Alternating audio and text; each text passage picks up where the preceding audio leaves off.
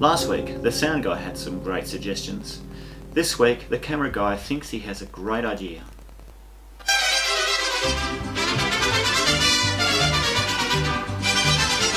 Olé! Oh my goodness! Hi everyone. This video is part of a series where we are taking a look at IMU devices. That is, devices that measure movement in the real world. This video is part B on accelerometers. You can check out part A in the technology playlist on my channel. In part A, we took a look at the basic physics of a MEMS. Let's see how they're constructed. There are three basic methods of constructing an accelerometer: piezoelectric, piezoresistive and capacitive.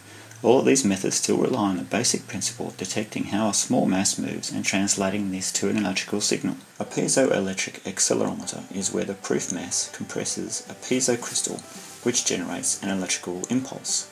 You will find these mainly used for detecting shock and vibration. These accelerometers are constructed with a piezoceramic materials such as lead zirconate titanate or PZT, or single crystals of quartz or tourmaline. This type of construction has several pros and cons.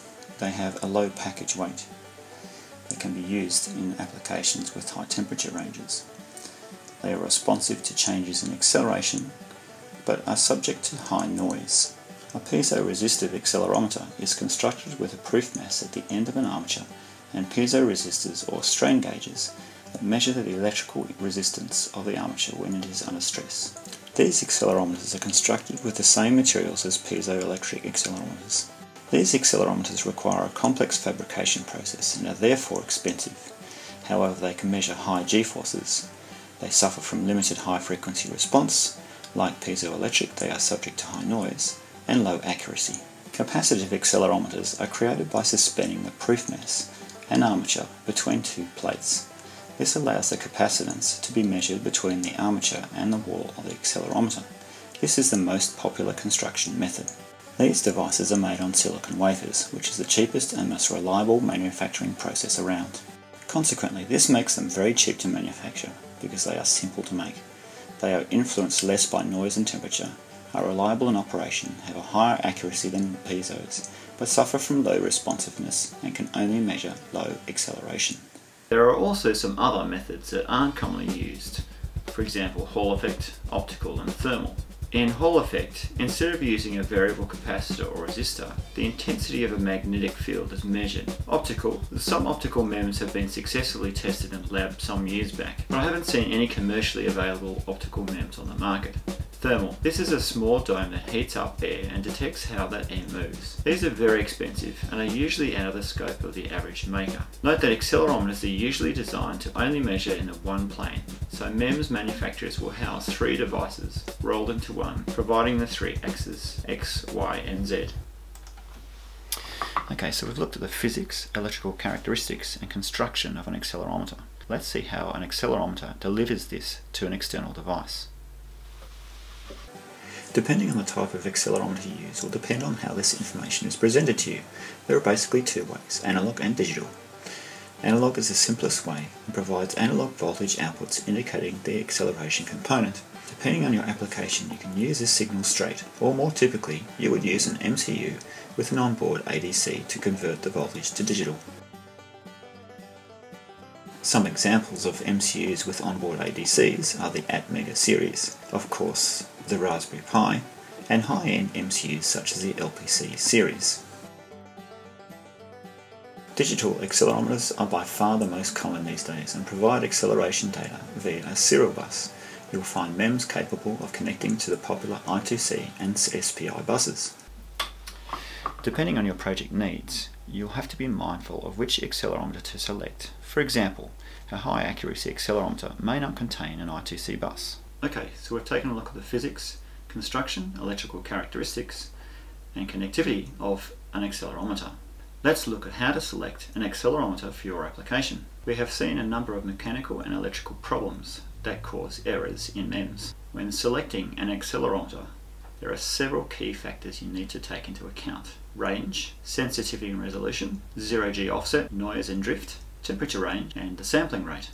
If you go to any manufacturer's website, you can usually download the datasheet for the device. This is the datasheet for the MPU 9150. Taking a look at the full scale range section, you'll notice that this MEMS has a number of programmatically selectable ranges from 2Gs up to 16Gs. Moving down to sensitivity, since this device has digital outputs, the resolution units are LSB over G.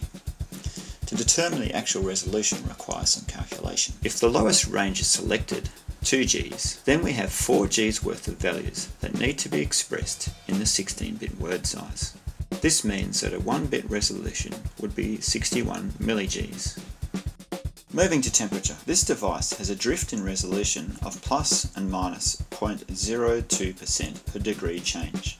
To find out the baseline temperature of the device, look at the top of the page. You'll find that most devices have this set to 25 degrees Celsius. The 0G or offset bias is important for calibration. This particular device has an X and Y axis variance of up to 160 milli-Gs, whereas on the Z axis it's almost a third of a G variance. The next section on the datasheet shows you the potential change in bias over a given temperature range. This is important to know if your project will be getting close to any of the temperature range extremes.